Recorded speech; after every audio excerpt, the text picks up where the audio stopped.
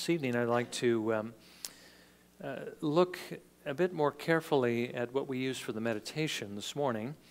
For Mark chapter 2, really in verse 27, but I'd like to read beginning in verse 23 rather than I think verse 22, which I may have said earlier, but beginning in verse 23 and read through verse 28. This is what Mark records by the inspiration of the Holy Spirit. And it happened that he was passing through the grain fields on the Sabbath. And his disciples began to make their way along while picking the heads of grain. The Pharisees were saying to him, "Look, why are they doing what is not lawful on the Sabbath?" And he said to them, "Have you never read what David did when he was in need, and he and his companions became hungry? How he entered the house of God in the time of Abiathar the high priest, and ate the consecrated bread, which is not lawful for anyone to eat except the priests, and he also gave it to those who were with him." Jesus said to them, "The Sabbath was made for man, and not man for the Sabbath. So the Son of Man is the Lord even of the Sabbath." Well, may the Lord bless his word to our understanding this evening. Now, this morning, remember, we were looking at the fact that the Sabbath, the fourth commandment, continues. The day that God established at the end of the creation week, and he blessed for our good. That he gave again to his people, remember, when it was taken away from them, when they were enslaved in Egypt, after he brought them out of Egypt. That he included in his 10 Commandments, when he spoke to them at Mount Sinai, and then, of course, basically inscripturated it when he engraved it with his own finger on the stone tablets. Now, we see it continues because we saw this morning, he said in the Old Covenant, not only that it would continue in the New, but that those who kept it would be blessed. That it would mark and be a celebration of the day that his Son would rise from the dead. This is the day the Lord has made. Let us rejoice and be glad in it. Because as we've just been reminded here this evening, Jesus declared himself to be the Lord of the Sabbath, and he gave us instruction on how we are to keep it. Because Jesus also says in the Olivet Discourse that it would continue even after his earthly ministry was done in 70 AD, when Jerusalem would be surrounded by its enemies. Jesus told the disciples, "Pray that when the time comes for you to run, that it doesn't fall on the Sabbath day." Because the author to the Hebrews tells us that it does stand as a reminder that we may yet enter into God's rest, that we may yet enter into heaven because of what Jesus has done. Jesus has completed his work and entered into his rest. And because God actually in the new covenant writes this law on our hearts, just as he does the rest of the commandments, by the Holy Spirit giving us the desire and the power then to keep these commandments in the new covenant. Remember, the blessing of the new covenant is no longer on stone tablets, but now on the tablets of human hearts. God gives us a love for his commandments so that we will keep them. Keep them as children. Remember, you become a child and then you keep them. You don't keep them to become a child. Now this evening, I want us to consider why God gave us the Sabbath. And so why it's still important that we keep the Sabbath today. And again, wanting to link this to what we've been looking at. Where do we find the power to serve the Lord? Where do we find the spiritual energy that the disciples had, that those we've seen in church history had? Well, the Sabbath is a very large part of that. It's more expansive than that, but this is very important. Now, Jesus, first of all, tells us in our passage why it is that he made the Sabbath, why God blessed that day, why he gave it to us. And the reason is simply for our benefit. He says in Mark 2:27, the Sabbath was made for man. Okay, the idea here is that it was made for his benefit, for his advantage. And notice, not man for the Sabbath. Okay, God created man and he made the Sabbath for man as a benefit to man. He didn't create the Sabbath and then make man for the Sabbath's sake. Okay, so we need to see that we got to put it the right way around, which is what Jesus is actually addressing in this passage. Now, in the context, the Pharisees were accusing Jesus' disciples of breaking the law because they were picking grain on the Sabbath. You're working on the Sabbath. That's not lawful. You're breaking it. But as a matter of fact, the law actually said that they could pick these heads of grain on Sabbath if they were traveling, if it was a matter of necessity. That was a part of the law. Now, Jesus doesn't address that particularly, but rather addresses the idea that there are priorities when it comes to the law of God.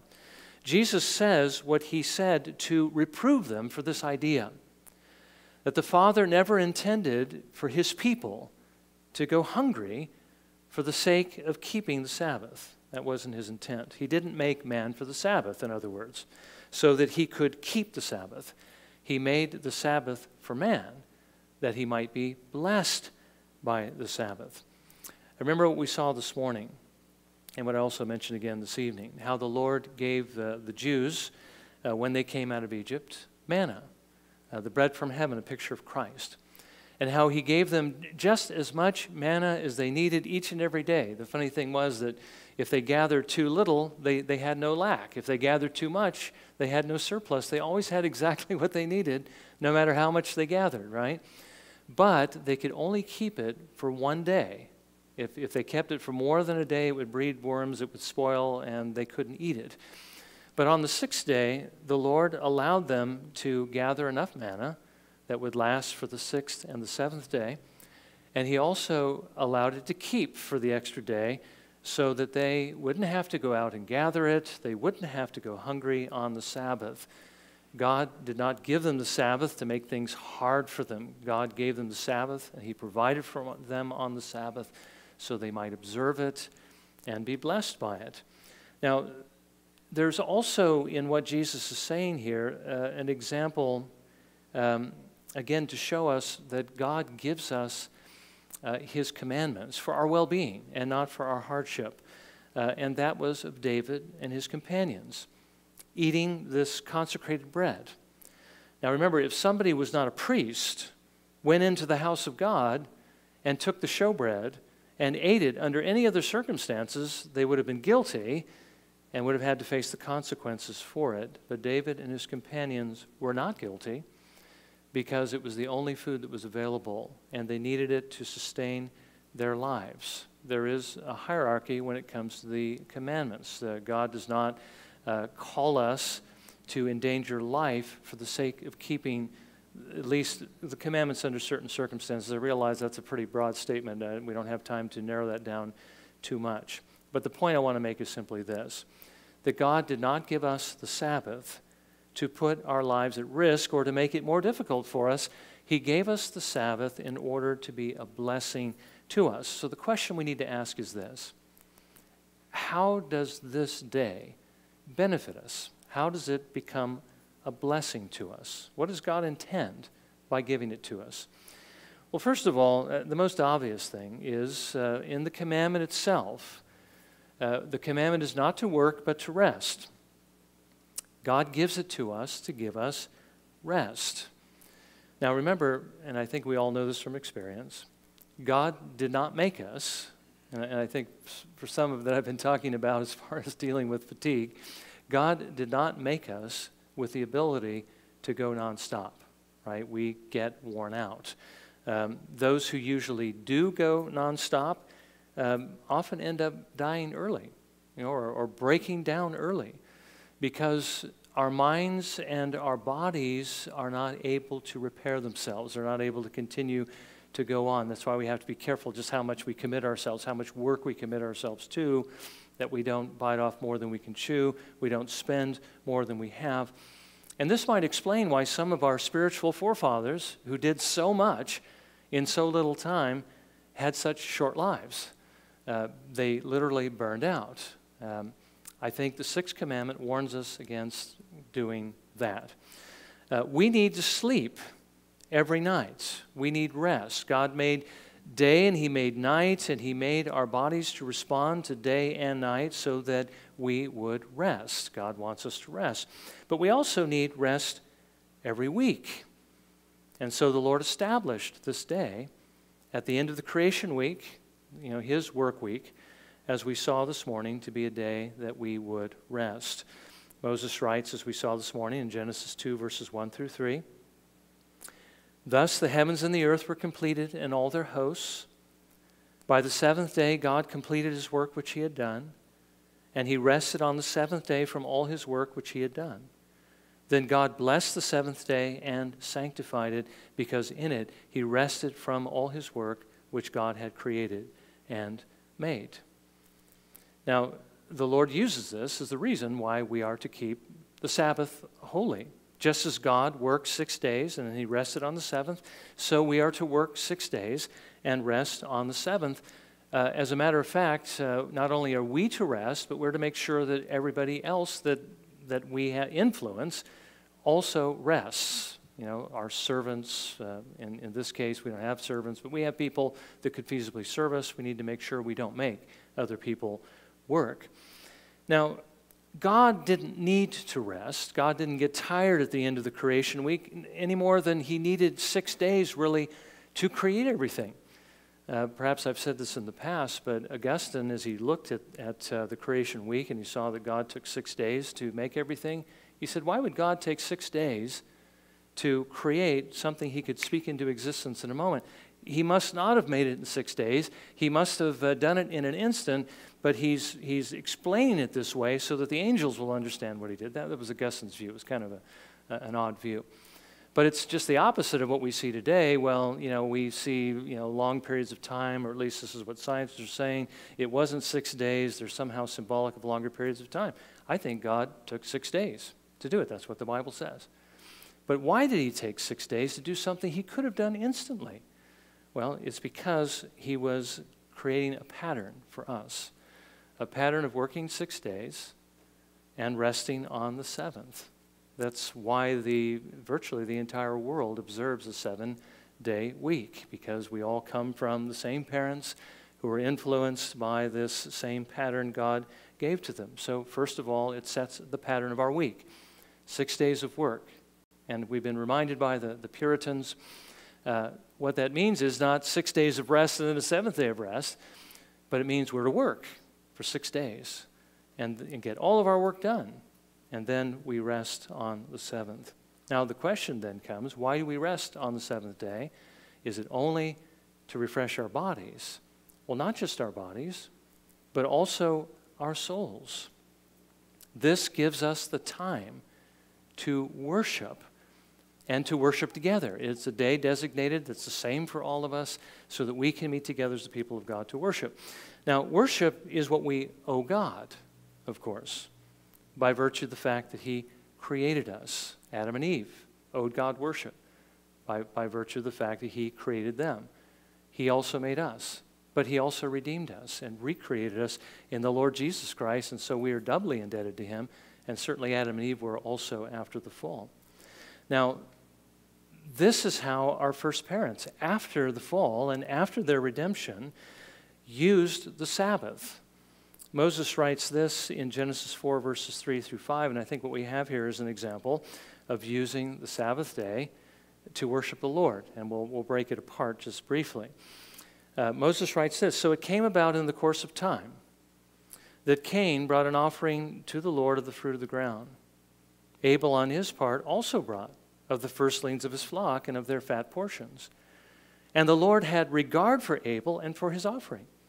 But for Cain and for his offering, he had no regard." Now, how do we get worship on the Sabbath from this? Well, let's take a look at this. Well, first of all, I think we would agree that worship is taking place here. Okay? Cain and Abel are bringing offerings to the Lord, and the reason why you do that is to worship the Lord. Now, we see from this passage that there was already a standard of how to worship the Lord in place, of what was acceptable and what was not acceptable. Abel's blood sacrifice was accepted by the Lord, but Cain's grain offering was not accepted. And I think if we were to read a little bit further in verse 7, the fact that God told Cain, quote, "If you do well, will not your countenance be lifted up?" In other words, if you do the right thing, then you won't be downcast because you were rejected. Do the right thing, and you'll be accepted. This implies that Cain actually knew what it was that God required. He was giving him something he wanted to give him rather than what God wanted him to give. It also explains, of course, why he knew why Abel's offering was accepted. They would have learned this from their parents, from Adam and Eve, who learned it from God's example.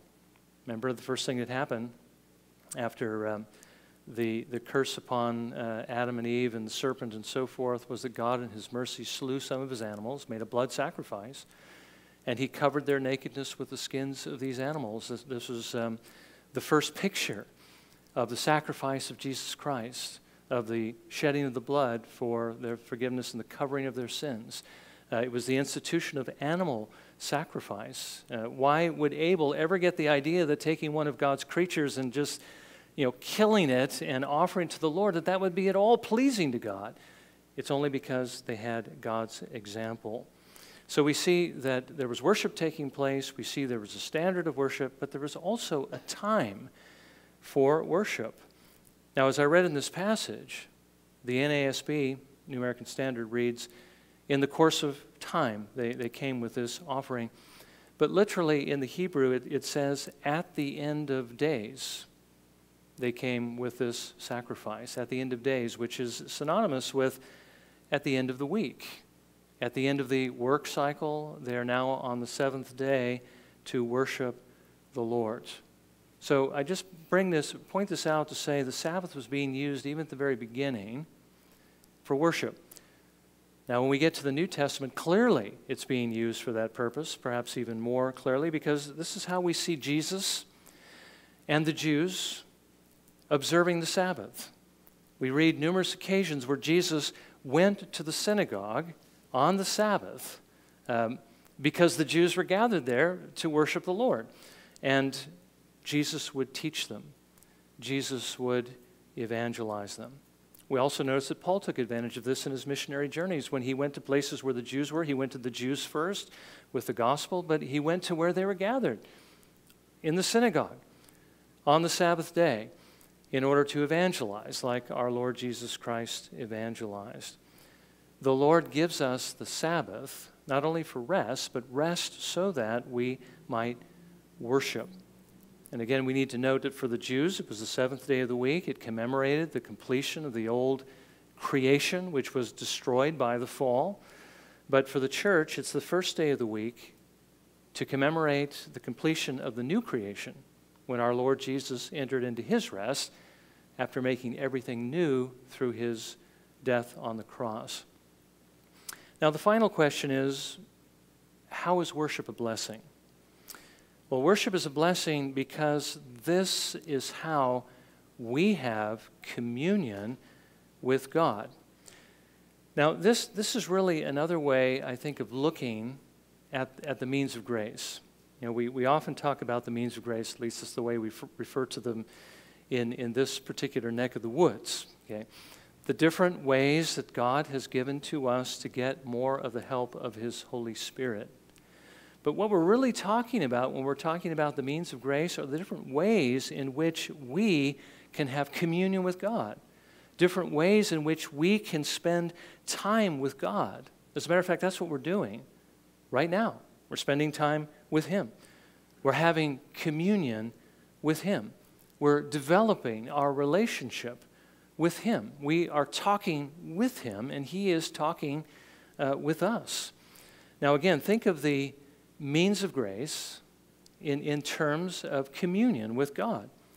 How does God speak to us? He speaks to us through his word. He tells us about himself. Now, we know that God speaks in the creation. We know there's general revelation, and he's speaking to the whole world and telling the whole world what he's actually like. But here he speaks to us much more clearly than he speaks there. He tells us again about what he's like. He tells us how much he loves us and how he sent his Son for us. He tells us how we can love him. He tells us what he likes and what he doesn't like. God is speaking to us in the Word. This is how he speaks to us. I mean, there may be other ways as well. Certainly I said creation. speaks to us in open and closed doors, providentially, right? He opens and closes doors.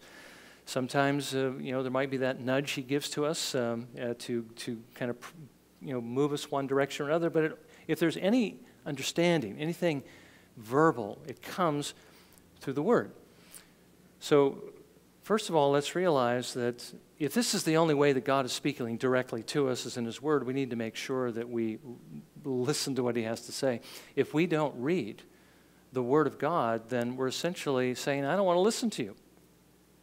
It's like turning a deaf ear to God. He's speaking, and we need to listen to what He has to say. Now, secondly, prayer is how we speak to Him.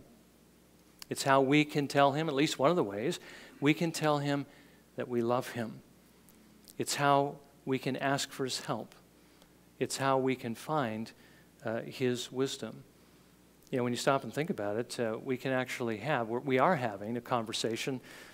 That's one of the ways that worship has been characterized in the history of the church, is a conversation that we're having with God.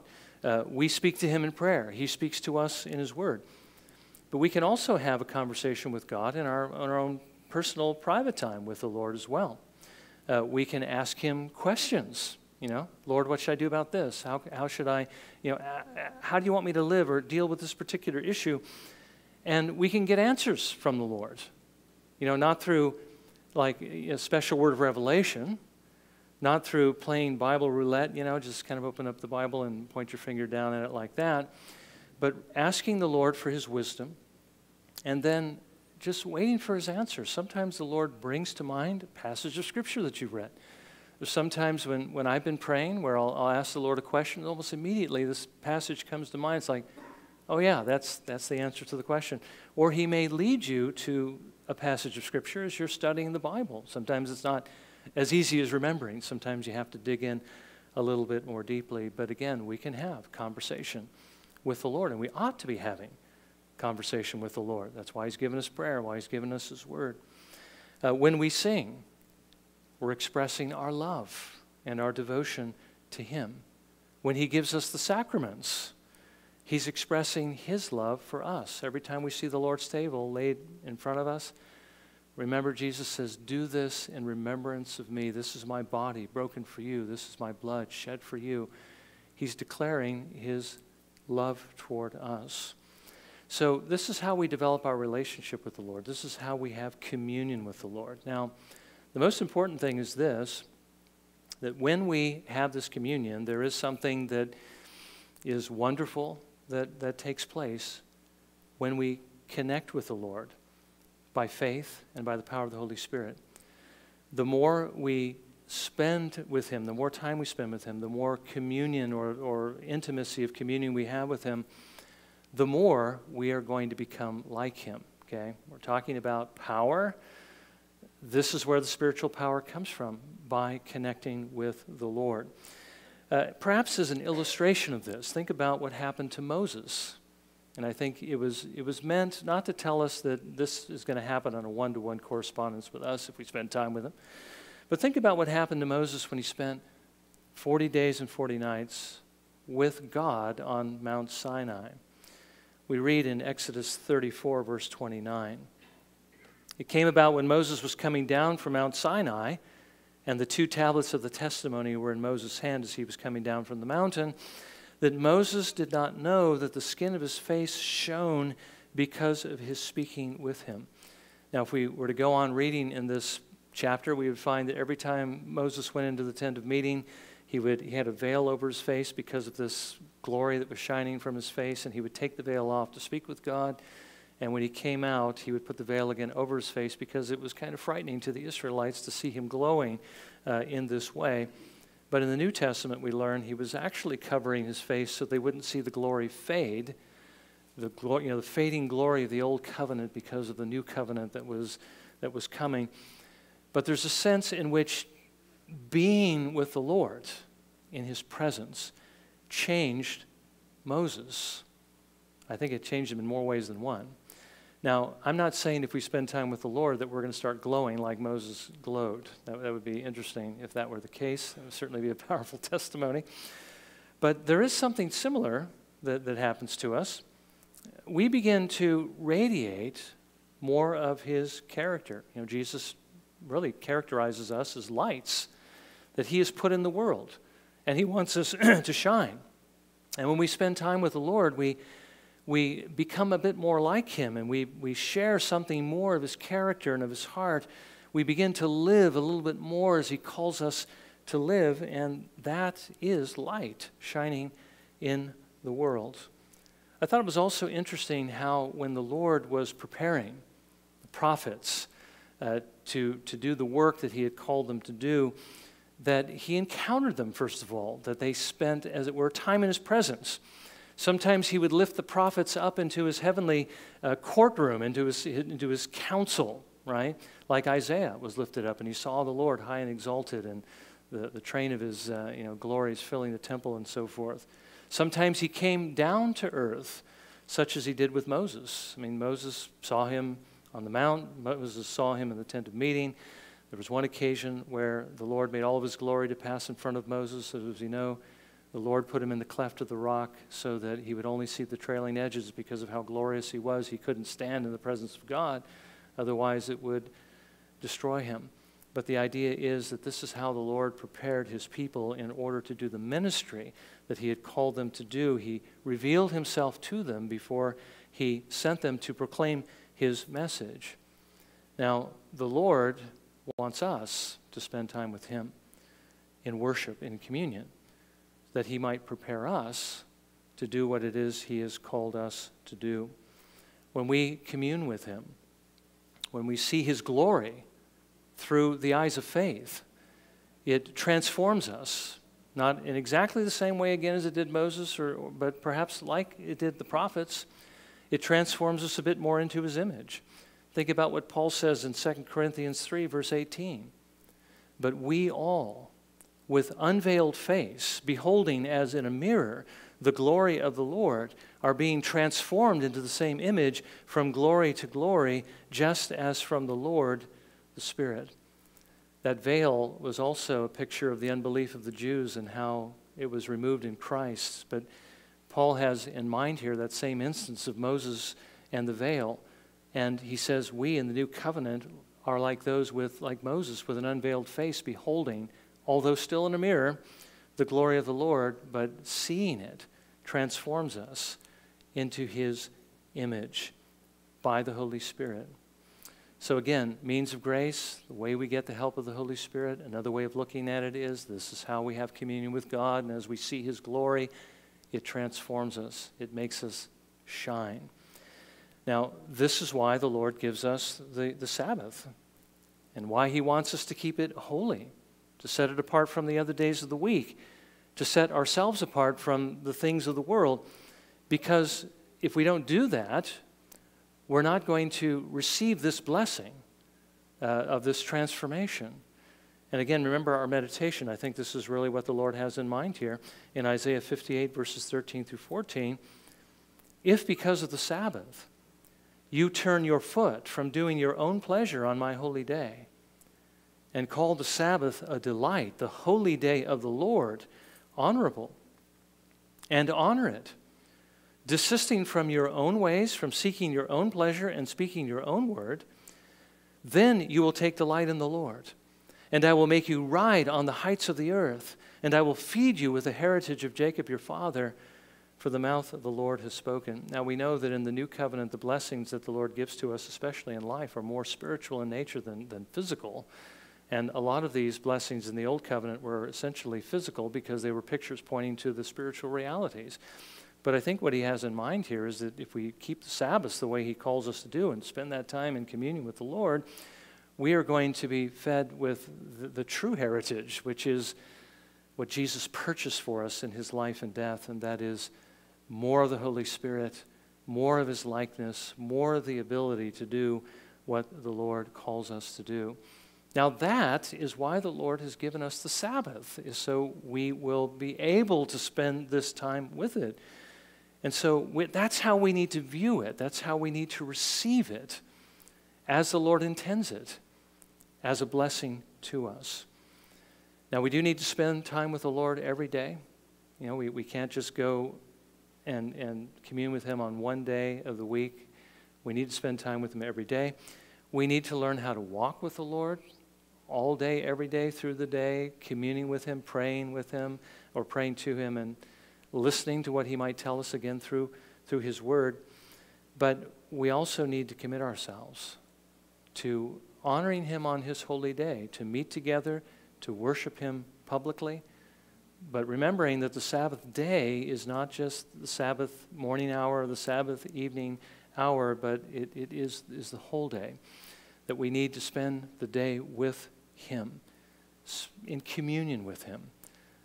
Again, building that relationship, connecting with him, not just going through the motions. Again, sometimes it can devolve to that. Sometimes it can become just rote reading and prayer and not really prayer and faith, not really reading the word in faith, not really seeking to know the mind of the Lord, not really loving him the way we should. We need to really connect with him, spend time in his presence. And as we do, we will become more and more like the Lord Jesus Christ. And that is what he saved us to become, more like him. So let's pray the Lord will help us to use the Sabbaths in this way and to receive them as a blessing that the Lord intends them to be. Well, let's bow for a moment of prayer, shall we? And let's ask for the Lord's grace to be able to do this.